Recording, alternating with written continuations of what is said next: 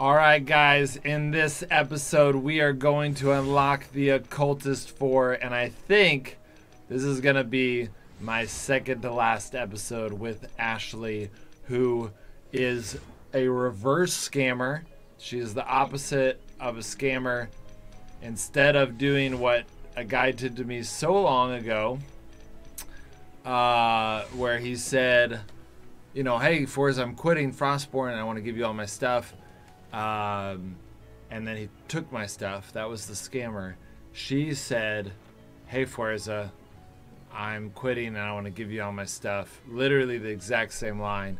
And I trusted her, and she's given me about like 3 level 4 classes, and my inventory is so full that I am now the envy of even my more advanced friends. They're like, share some of your loot with us.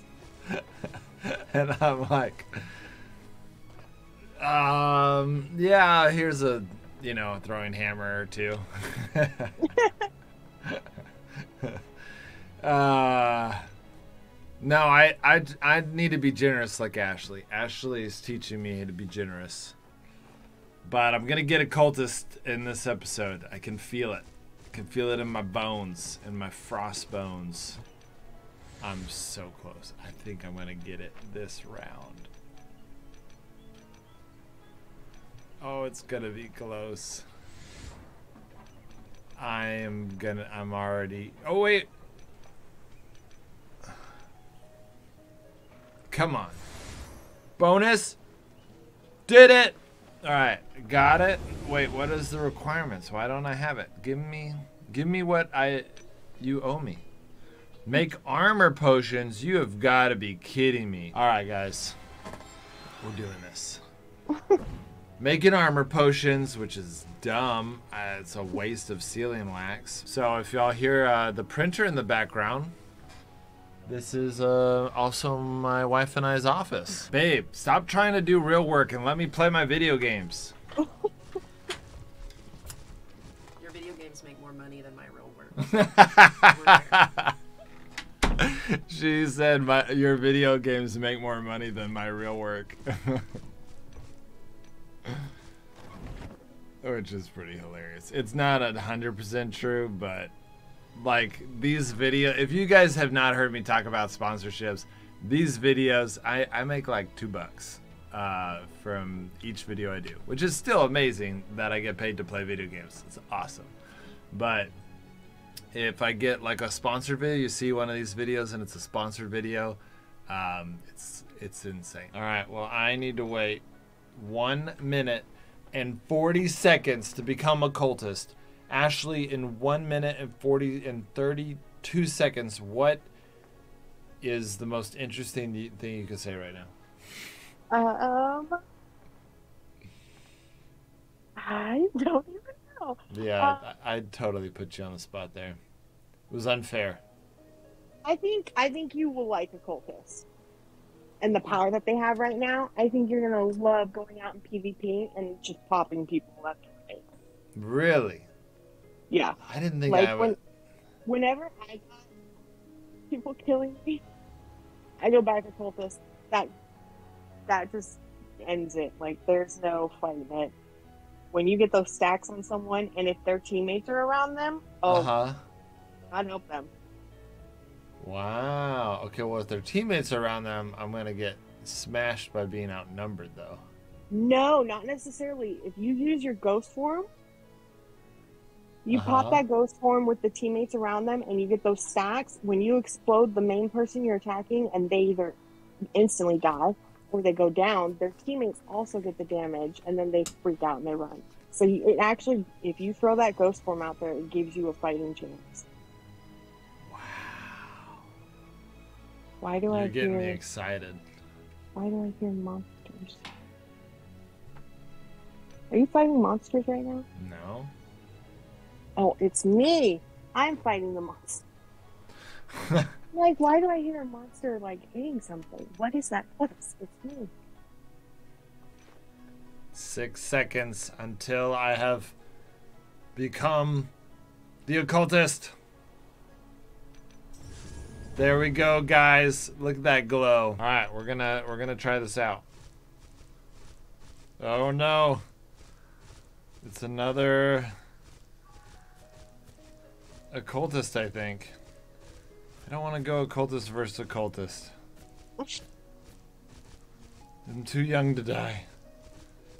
I have better gear than him, but I have no experience. I'm out. I can't do it. Why was everyone Thrasher, and then as soon as I get beaten by an occultist as the Thrasher, I'm running into all occultists now? You know what? That guy that was chasing me, as soon as he hit Berserk Potion, I should have... Oh, but then if he had Ghost Form. That's the problem, is I just don't understand this class well enough to go at it against someone else. Yet. I'll get there. Just give it time. You'll get your footing with it. See what you gotta do. Just takes an adjustment, especially if you're used to running like Protector and Thrasher. And just takes a little adjustment to shift. Where are these people? Alright guys, well, for the sake of entertainment, I'm going to go back and fight that other occultist. Oh boy. I have better gear than him. I should beat him, but I'm not good at this. This is the first time I've ever played Occultist 4, obviously. Just unlocked in front of you guys. So, we'll see how it goes. Well guys, my camera just died on me. No. I'm gonna restart that, but it does this when the room starts getting too hot, and I'm nervous about losing my legendary gear. If the guy comes back soon, I'll do it, but I'm also afraid that if I wait, he comes, the camera goes out right when we're in the middle of the fight, it'll ruin everything. So we'll try a little bit longer, but we did get the occultist. And I'm nervous about fighting this guy because I know he's a cultist too, and I was kind of hoping to not have to fight someone who was the same class as me. Oh.